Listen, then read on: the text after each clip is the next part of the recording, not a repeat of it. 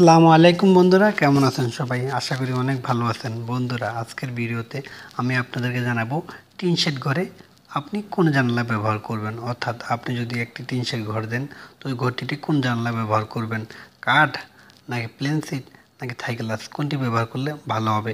কারণ আমরা যখন একটি ঘর করতে চাই তখন আমরা খুবই চিন্তা করি যে কোন জানলাটি ব্যবহার করব, কোন দরজাটি ব্যবহার করব।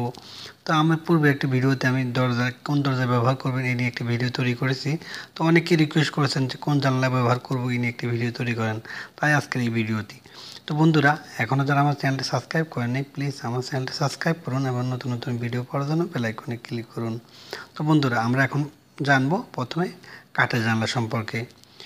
বন্ধুরা, আপনি যদি একটি কাঠের জানলা তৈরি করেন তাতে আপনার খরচ হবে 8 থেকে 9 হাজার টাকা। আর 2 থেকে 3 বছর পর এটি বাঁকা হয়ে যাবে এবং তাতে ঘুণে ধরবে। আর যদি বৃষ্টির ছিটা পড়ে জানলার গায়ে তাহলে এটি অল্প সময়ে নষ্ট হয়ে যাবে। দ্বিতীয়ত, যদি আপনি থাই গ্লাস ব্যবহার করেন তাতে খরচ পড়বে অনেক বেশি। আর কেউ যদি ইট পাটকেল নিক্ষেপ করে এটি ভেঙে যাওয়ার সম্ভাবনা আছে। তৃতীয়ত, আপনি যদি প্লেন শেডের জানলা ব্যবহার করেন তা বাঁকা হবে না, ঘুণে ধরবে না, ভাঙবে না। শুধু 5 থেকে 6 বছর পর পর আপনাকে কালার করতে হবে প্লেন শেডের গায়ে। আর একটি প্লেন শেডের জানালা আপনি 4 থেকে 5 হাজার টাকার মধ্যে ভালো মানের প্লেন শেডের জানলা পাবেন।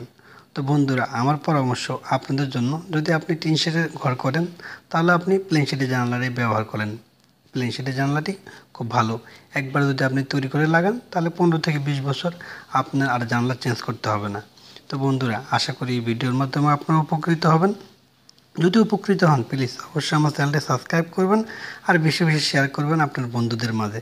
তো বন্ধুরা, আমার পরবর্তী ভিডিওতে আমি আপনাদেরকে জানাবো আপনি বাথরুমে কোন দরজা ব্যবহার করবেন এই নিয়ে আমার একটি ভিডিও তৈরি হবে আগামীকালকে।